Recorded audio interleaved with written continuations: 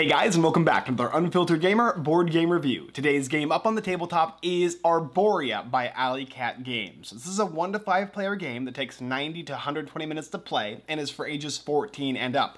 And in Arborea, you are playing as a guiding spirit attempting to fix the realm, create your own ecosystem, utilize your workers, travel across these tracks, and gain valuable resources. Gain new different creatures to add to your ecosystem, and create your ecosystem, scoring you valuable points for completing tiles and resources, as well as your ecosystem all in and of itself.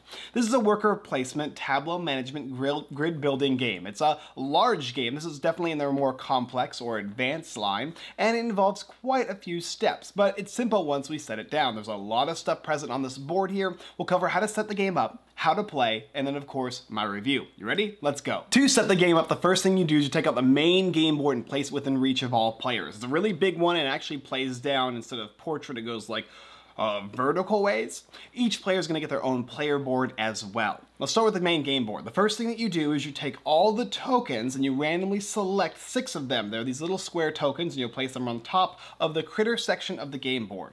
Take your little sun tokens and place 1 on the space that is based on the number of players playing the game. The farthest top left is 5 players, the next is 4, 3, and then 2. There is a solo mode to the game that's separately in the rules, which will be explained in some other video by somebody else. Take the last 2 of these sun tokens and place them on the final large sun on the top right hand side of the game board.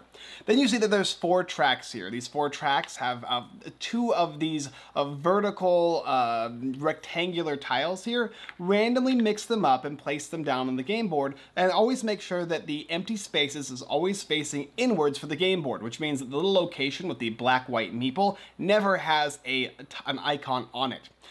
2 on each of these guys here, going from left to right and right to left depending on the side of the game board, followed by checking out the rest of the bottom of the board here. There's a spirit tracker based on the play. Who's playing first, second, third, and fourth will determine where they start on the spirit board. The first player will start on 0, the second player will go to 2, and then there's a 4, and then there's a 6, and if you're playing 5 players, it goes to 8. The farther on this track here, the better, and if you are last place, you'll have the highest amount of spirit to start the game off with that you can utilize in the game. The bottom left-hand side of the game board here is your resources, and there are 6 different valuable resources in the game that are a bunch of various different types of coral.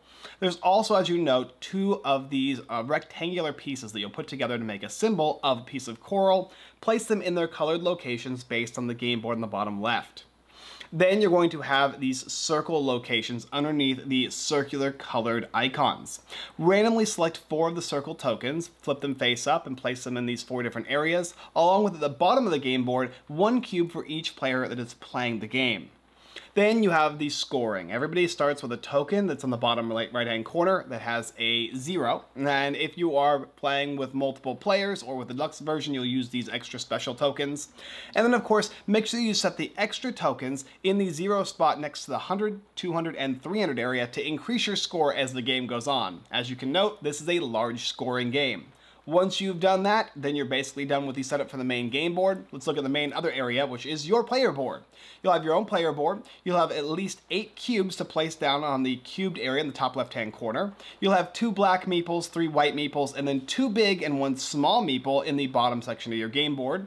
You'll start with 1 of the orange cards on your right-hand side area, and you're also going to start with this bonus card here that's randomly given to you that's going to have different little ecosystem like locations. And there's a total of 6 on each of the cards. These cards will be placed on the left-hand side of your game board, whereas the cards that you're trying to get will be on the top, and the ones that you've currently already gotten will be on the right-hand side. The last thing you'll need to note is that you're going to get a player reference, which will indicate scoring for your ecosystem, and that there are 4 decks of cards here that you'll shuffle up with the different colors and place them within reach of all players. Once you've done that, set aside anything you're not going to utilize, such as the extra expansion game boards, or if you have the modular pieces, you can put all that aside, any of the extra little circle tokens or square tokens that you're not utilizing, and just keep the animals separate and face up in these little tray areas so that you can utilize them when the game begins. After that, you're basically ready to play the game Arborea. Let's talk about how to play. So to begin playing Arborea, the first thing you need to know is that there is a pre-setup phase. Then you have 4 phases in a turn for a player and an end phase, and it's going to pass from there. The pre-setup phase is actually quite simple. First, the player who's in last place, the green player here, would take one of their meeples and place it onto the game board in the space that has a little red arrow indicated by the black/white meeple in any of these locations on the 4 different little grids here.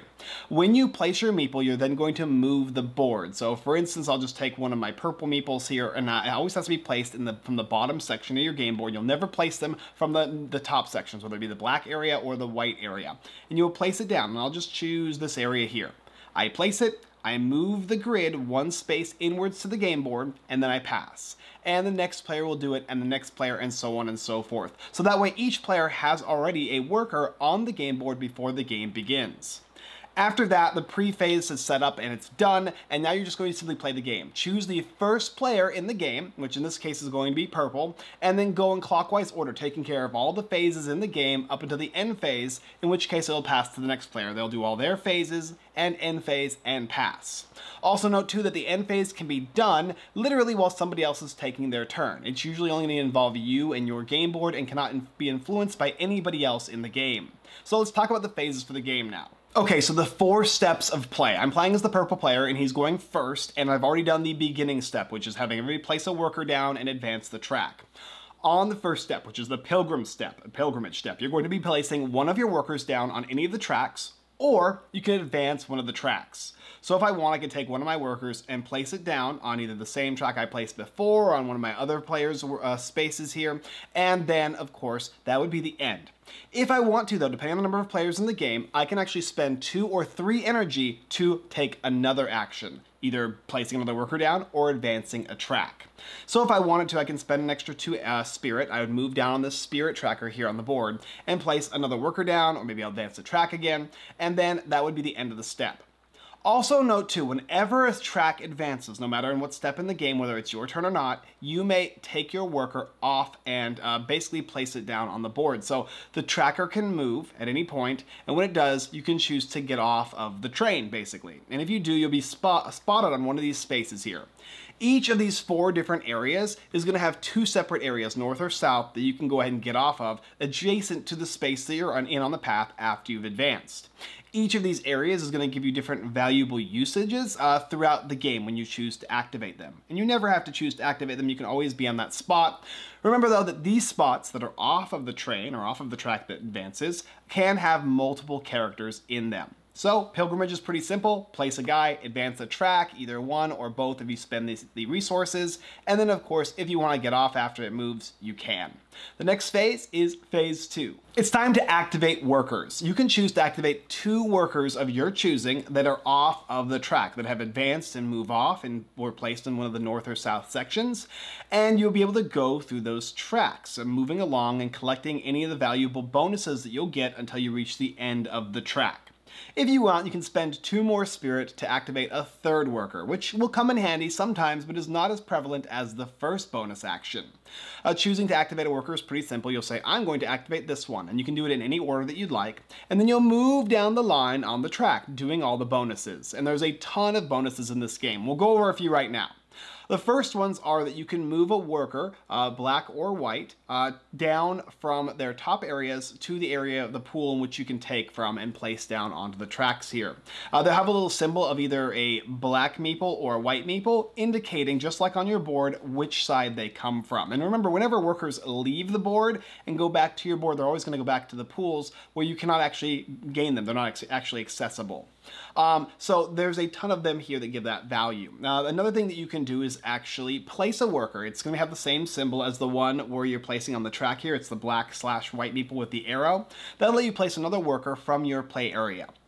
Additionally, at the end of every track is going to be a little lightning bolt symbol with a bag, and it's also going to have a symbol that's going to let you activate one of the different areas on the game board here, representing all the different deities that are going to assist you throughout the game. All that means is if you have a bag there with a number, you'll activate that space that number of times. So if I have a purple cube on the 1 on the purple area, I can activate the purple area 1 time, provided that my thing says activate purple. So I'd activate purple, and I do one of the 4 things, which could be taking a card, gaining a resource, gaining some spirit, or moving and placing workers down.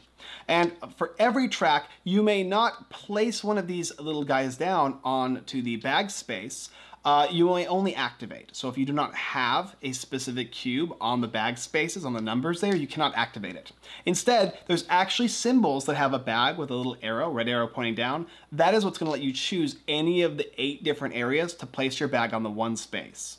And if you already have a bag on a space, like I have this yellow bag on the one space, and I get another bag symbol, I can choose to either take a new bag and place it somewhere else on a one space, or I can choose a pre-existing one that was already at 1 or 2 and move it 1 to the right. So it can go from 1 to 2 or 2 to 3, which just allows me to activate the space and gain multiple benefits. Never the same one, but you're able to choose multiples of them. Some other ones are gaining resources. So if it says to gain a red resource, for instance, I might actually move the red resource up that number of spaces. So I gain 3 red resources. I'll move the top portion of those red rectangles that create a square. I'll move the top portion up to symbolize that I have 3 red resources.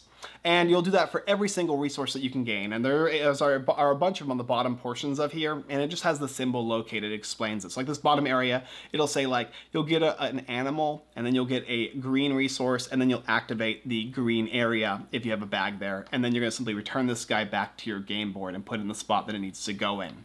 Additionally, there's also going to be animals. Animals, there's a wide variety of them. They're over here. Whenever it says there's an animal symbol or icon with a sun on it, you'll take that animal from that specific type of icon and place it on the animal board in the top left-hand corner. If you place it on one of these little rectangle square pieces, you'll gain the bonus. If there's no rectangle square piece, you'll gain the benefit that it says on the board here. And they could be giving you spirit, they could give you victory points, and you could have up to 3 of those animals on the board. If there's ever more than 3, you cannot place any more. And whenever you place an animal, period, no matter what in this entire game, you're actually going to be moving the sun tracker here. That's how you determine how the game ends. So as each animal is placed on this game board here, these animals are going to increase the time or reduce the time allotted for the game up until the point where the sun gets to the very end, which will signify the end of the game. So that is one way in which, that's the main way the game is going to end. So getting animals is going to be a thing that happens on most of these game boards here. There's other things in the game as well that will allow you to grab these little cards here and place them in the top portions of your game board. These are cards that you have to spend the resources on the bottom left on your turn in order to basically utilize them and place them on the right-hand side of your game board. And when you do gain them, you'll place them there, and you can only ever have 1 card. At the end of your game, or at the end of your turn, I should say, you'll flip these over and add them to your tableau. And so yeah, there's a bunch of different options you can have. There's first of all north and south, and then there's the different pathways you can take and what they give you, okay? And that's basically how the step 2 works. Activate the workers on the board, move them through the paths, and take all the actions. Step 3 is to activate your ecosystem card. You may choose one of the cards in your top portion of your game board. You may spend the resources from the bottom left board, whether it's from resources that you have previously unlocked on your turn, or resources other players didn't spend, and you may place them on the right-hand side. When you do that, you're going to gain the bonuses, and the bonuses are on the top of the card here. It might tell you to gain a spirit and to draw a new card, or it might tell you to gain a white meeple and place it down below. And there's a bunch of other valuable resources that you can gain or useful items that you can get from doing that.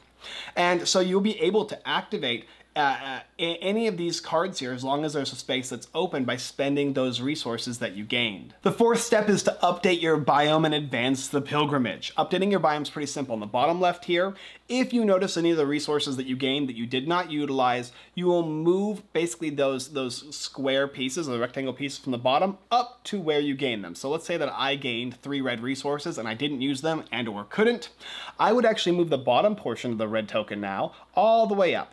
And I'll gain all the victory points from the bottom to the top that I can see in my victory track. So it's basically like saying, I can't use these, so I'll gain points, which means that somebody else at some point throughout the game will use them. Might be me again, most likely it's going to be somebody else. So that's why I gained the benefit of victory points, because I was unable to use the tokens or use the resources in order to get the new card.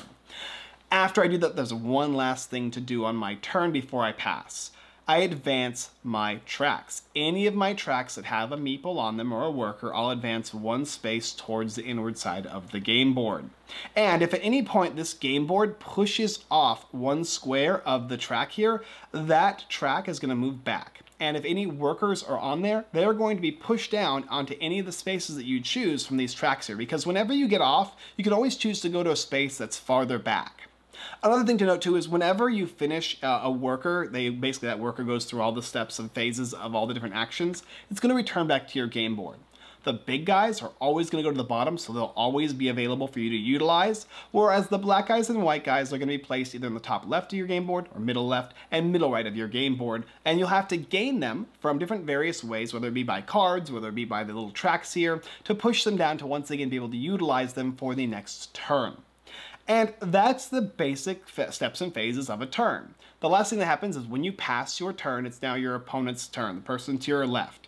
And while that happens, you can take any card that you have gained by spending resources from the right-hand side of your game board, and you can start to create your ecosystem. You'll be able to take that card and place it down in many different patterns. As long as it is horizontal or vertical, up, down, left, or right, it can cover any number of spaces, etc., you can place it down.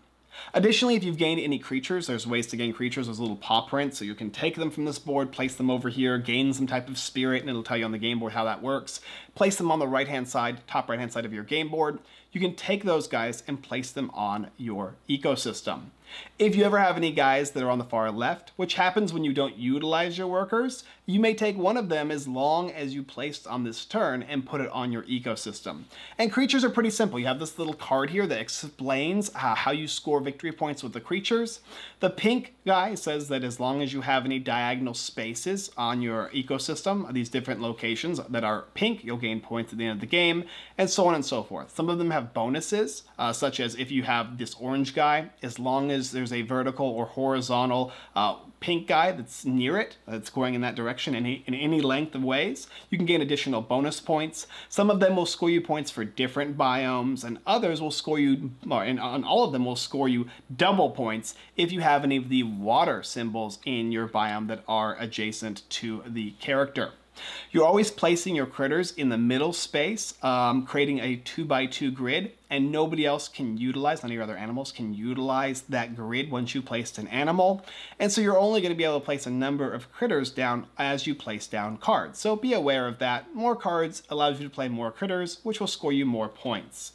Once you've moved the card over there and utilized any creatures you have on the top right-hand side of your game board, and push them all to the left for the ones that you couldn't use, or take one from the left and actually place it down if you place creatures this turn, then your turn is over completely, and other players are taking their turns, and you're just going to wait for your next turn. And they're simply going to go through their steps and phases, 1 through 4, plus the end cleanup, and so on and so forth. And as that happens, this tracker is going to move as animals come out up into the point where it hits that last sun. When that happens, the player who hits that last sun space is going to take these 2 markers, symbolizing the last 2 turns of the game. When it hits their next turn, they'll lose a sun, and when it hits their final turn, they'll lose their last sun, and then scoring begins. Scoring is actually very simple in the game. There's actually a little track on the bottom of the end game phase that explains how you'll score. The first thing you note is however far you are along based on the victory points you've gained from various actions and not spending any resources will be where you are. And then you're just going to go through these last endgame steps. If you have creatures in the left-hand side of your pool here, you are going to lose spirit. Then we'll check your spirit tracker. However far you are on the right-hand side, we'll score you bonus points. And left-hand side, you'll get negative points. Then we have this area here, this middle area. There are various ways you'll be able to push them up, and that's mainly by stepping on these steps on these tracks here. So all these tracks have little symbols on them. Whenever you place a meeple on them, you'll move up on that track, and there's 4 various colors, red, yellow, green, and blue. And there's also ways you can get them from the cards here, and maybe the other various actions as well.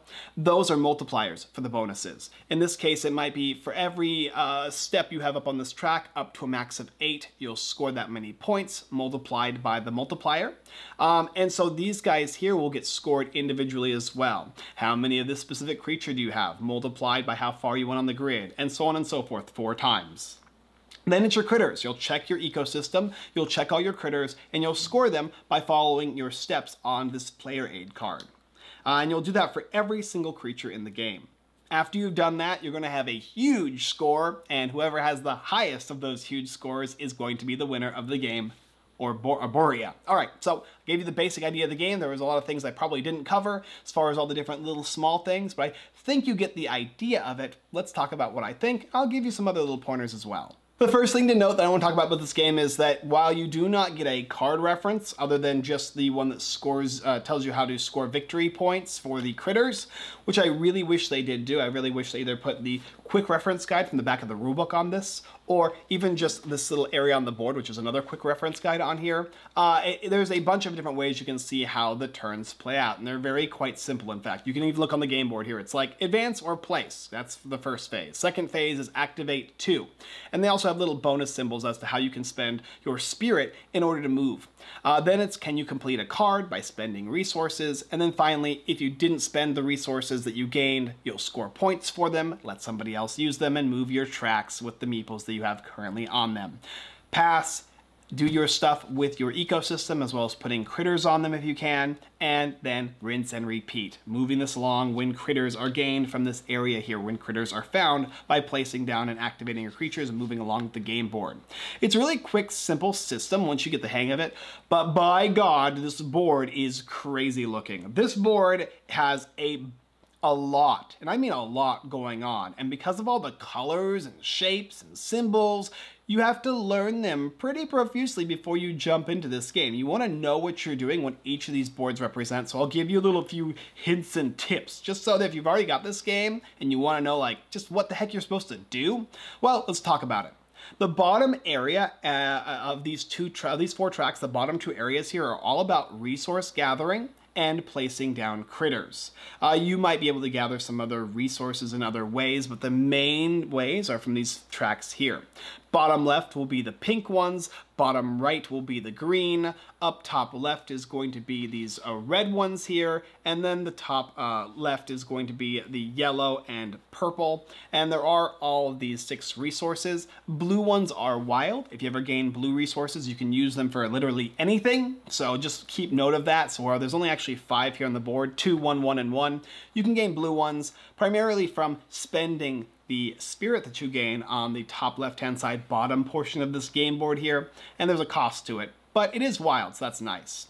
Additionally too, like I said, this top little area here, which gives you blue, is also going to give you critters. It'll give you a way to place bags, but there's a cost to them. Then we have over here, this is how you gain new workers. Normally you only have these 2 big guys and a small one to start with, which will go away. To get more of them back, which you'll want to do, because these guys provide with little bonuses, and they also make sure that you keep resources and workers going while we have workers out, you'll need to take a look at the top left-hand side of the south section. Then you have the left and right-hand side of the north sections. This one's going to allow you to gain critters and place bags out, and this one over here is going to allow you to refresh the cards here. If you ever get a refresh, you'll take the top card from every single one of these decks here and you'll remove them from the game, and then you'll have new resources that are going to be applied to these cards as well as bonuses, and you can take those instead. As well as not only refreshing them, but that's how you gain cards. These cards are used for your ecosystem and you need them. When you need critters, the top left. When you need cards, the top right. When you need workers, the bottom left of the top. And when you want something special, it's the bottom right of the top. All the rest is resources and critters in the game. I know it sounds complicated, but it is actually dictated so that it kind of makes sense when you start to get a feel for the game. Another thing to note too are the bags. The bags are kind of complicated. When placing a bag down, you may place it on 1, and you can also move a 1 to a 2 when you get a bag. But when you activate a bag, you must already be there, and it must already be on that location. You cannot place a bag with the lightning bolt symbol that has the bag. It's only to activate, hopefully, a location that has a bag that you've placed on it. So be aware of that. When you move across the game board to as far as you go along the track, that's going to let you activate a better worker position, giving you more actions or better actions, but it takes longer. So time is investment in this game. The more time you invest, the valuable actions that you may take through going through this. Don't forget too that when you don't use resources, you still get victory points from them, and you can use other people's resources when they didn't use them to place down cards into your ecosystem. Another thing to note too, probably one of my final tips to the game, is do not neglect the middle bottom portion of the game board. This is the multiplier board. It's big, big points at the end of the game. Each of these different little circles is going to involve a different way to score points. Maybe it'll be however many frogs you have on your game board. Plus, if you've moved up on the red track 5 times, you can score 8 and then multiply that by 5. If you have 8 frogs there and you have a multiplier of 5, you can get a boatload of points in this way, so do not neglect this. And of course, don't forget, I guess is another little small scoring tip, your spirit matters. You should spend it early on, and at the end of the game you should try and save it, because the farther you are along on the track, the more points you will get, and if you're low on the track, you can score downwards of negative 20 points. So just keep that in mind as you go through the game. So what do I think of Arborea? Well, this is a colorful, beautiful, vibrant game, and that has a lot of things going for it and a lot of negatives going for it. New players are going to be pushed off from this game trying to understand how it works because it is a deeply complex game. There's a lot of stuff going on the game board and it's hard to kind of follow. Little spaces with bigger meeples makes it a little bit of a challenge, and while I do love all the components and pieces to the game, and I do think it is a very high quality game with lots of little inserts that you can take out and utilize, being not able to place multiple meeples on a space that you can actually place them on, and only being able to place one on a space where you can actually put two can make it confusing for new players and make it a little confounding there. The variables change throughout the game, which makes it a little hopeless when a new player is starting to play board games. So definitely not a game for new players. It looks like a kid, family-friendly game. This is not a family-friendly game. This is a deeply complex game. Even on the side of the box, on the bottom of the box here, it says this is the advanced line of their games. So just note that Arborea is pretty advanced. And also note that it's going to look complex, and there's going to be a lot going on, a lot of different spaces you're going to have to take care of, but really, you should just focus on the 1, 2, 3, 4, 5 different areas on the game board, and if you do that, it's going to make things a lot easier. Each thing that you're doing throughout your turn you might forget. There's a few mechanical steps to this game, so other than those minor things, I think you're going to enjoy this one. It's just I want to make sure that the audience knows what type of game this is going to be for. This is not a little kid family game. You're not going to jump on this and think it's like Everdell and start going at it. This is much more complex than that. So, okay, now the positives to the game. It's beautiful and the artwork is wonderful. I love the fairy tale theme. I love the different gods that you're going to kind of try and go and work for and access and get your bag in with. The different workers and how they function, where they can be placed and how they work is excellent as well. The timer makes sense when you gather creatures. Creatures fill the land, and whenever the ecosystem is happy, that's enough creatures that have come out, then the game is going to end and trigger. And there's a ton of different ways you can see how the turns work if you get confused. Bonuses are abundant in this game. Whenever you place a thing on a thing, you're going to score a bonus most likely, and those always feel really good. Placing your cards out are great because A, you pay resources, you get a bonus. You use the card, you place it down, you add your creatures on there, and you get a bonus. And so there's a lot of different variables you have to decide on in this game as you choose the different types of landscapes, the different types of creatures you're utilizing, how you're building in your grid, how you're utilizing your resources, and where you're placing your meeples. So those of you guys that are interested in a deeply complex game with a lot of vibrant thing, you're going to really love Arborea. Also to note though, that because there is so much complexity in the game, for some people this can feel fairly mechanical, and you have to make sure that you go through each of the steps and phases, because for those of you who do not, and you miss some of the aspects of the game that you could utilize, such as even the bonus actions and whatnot, that can be detrimental to you and cost you the game. Even as little as missing spaces that have these bonus symbols on them, which can give you bonuses to your multipliers, you don't utilize them, well, that's also a game-ending mistake in Arborea. And if you like that type of complexity, which I do, you're gonna love this game. My only real gripe for me personally is I hate the board. It's too much stuff, the spaces are too small. I almost wish this board was double the size with double the size spaces, just so it's easier for a guy like me who wears contacts all the time to see everything, especially from across the game board. But that's really my only complaint. I just fear for people and audiences to see this and think it's a light, family-friendly game and jump into it and go, oh my god, what did I get myself involved in? But for any of you guys out there that are moderate to heavy gamers, advanced gamers who want a vibrant, pretty game, get your wives to play, this is going to be a really cool one. This is going to be like, it's hiding a really heavy, thick, thinky game involved in a beautiful exterior with tons of fantasy theme to it, and being able to make your own ecosystem, having the different options of not only placing down cards to create your ecosystem with different locations and the creatures and how you place them matters, and where you place your different workers down, all of it. Love it, love it. I love the fact that there is expanded content to the game. I didn't even get into this yet, but there's additional Kickstarter content that will allow you to utilize this fort and sailboats. So now you're actually going to access the river here.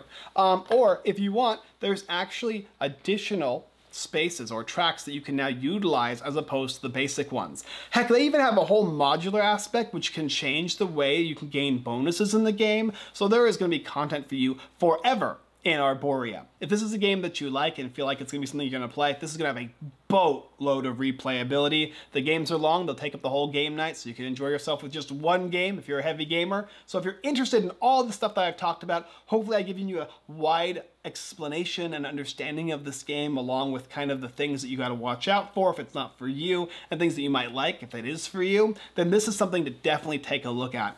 Alley Cat Games, I was surprised when I jumped in this. I was not expecting this type of strong, thinky, challenging game with tons of options, but there you go, Arborea, links down below. Thank you for watching another Unfiltered Gamer board game review for the game Arborea by Alley Cat Games. Like I said, you know where to go to see the game. And if you'd like, if you appreciate and enjoy our content, if you think we've done an amazing, spectacular job like I know I have, hit that subscribe button and the bell notification button. It's a button right next to the subscribe button. It's a bell that notifies you when our videos are made, because sometimes being subscribed is not enough to get notified of when our videos are made. If you'd like, there's an Instagram as well. Brian puts out new content reviewing other games that aren't ours with images and a visual representation, as well as it's in text, so maybe you don't want to watch my face all the time. You can check out the Instagram and our Facebook, as well as our website, unfilteredgamer.com. We do blog posts as well, and even giveaways. We give away a lot of the games we get monthly, so if you're interested in that, do that as well. All right, guys, that's all I got for you this time. And as always, I hope to create a new ecosystem in Arborea with you and your friends and family next time. And there's a solo mode to the game too. I didn't even talk about that. Find that somewhere online. It might be cool for you.